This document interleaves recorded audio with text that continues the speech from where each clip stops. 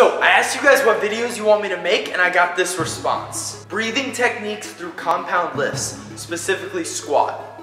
Let's answer that question. So Hackett and Chow defined valsalva maneuver for a paper they wrote for the Journal of Strength and Conditioning Research as the forced exhalation against a closed glottis. Imagine opening your mouth and we start traveling down. Once you get past your tongue, you're gonna get to a point where there's two holes. One is your esophagus, which food travels down to get to your stomach.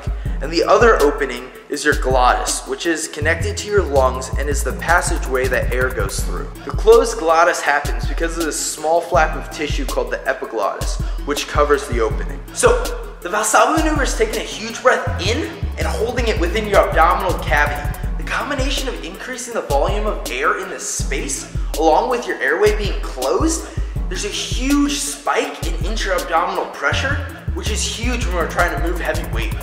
Spinal stability is a critical part of a lift when it comes to performance and transferring forces throughout your body.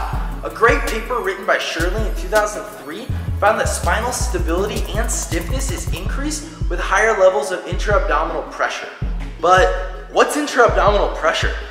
Intra-abdominal pressure is the buildup of pressure within the abdominal cavity, which has the diaphragm as the upper border and the pelvic cavity as the lower border, and is covered anteriorly by muscles like the rectus abdominis. So going back to the original article by Hackett and Chow, they found that the valsalva maneuver significantly increases intra-abdominal pressure.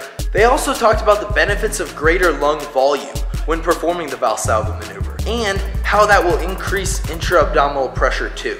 On top of all of that, the valsalva maneuver seems to be unavoidable when lifting heavy weights over 80% or using light weights till failure.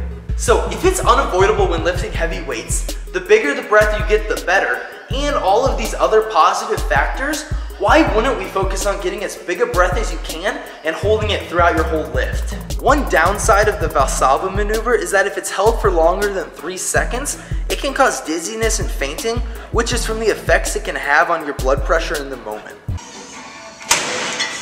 If you're having dizziness or you faint, I would first off suggest only holding your breath for 1 rep at a time. So when the bar is at the top of the rep or on the ground, you're breathing out, then breathing back in again before your next rep. If that doesn't work, take a couple of breaths in between each rep. Or if you're still having problems, or you have a history of cardiovascular issues, I would recommend going and talking to your doctor about breathing while lifting.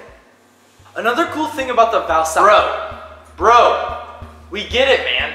Valsalva maneuver has all these benefits, but how do you even do it? Okay, let me show you how to do the valsalva maneuver. I coach people to take a huge breath in before they start the lift and hold it until they're completely done with the lift. So think about getting as big of a breath as you can into your stomach and holding it. What's gonna happen is it's gonna feel like the air is trying to get pushed out of your stomach, but that's good. That's the position we wanna hold the whole time. So let's go over a couple of common mistakes people make. The first one is when the lifter goes to take a deep breath into their stomach, they end up just holding all the air in their cheeks. And another common mistake is not taking a big enough breath. Imagine you're at the edge of a diving board and you're about to jump off. You know that breath you take before you jump? Do that every single time. Now that you know what the valsalva maneuver is, all the benefits of it, and how to perform it, now it's time to go out and lift some heavy weight.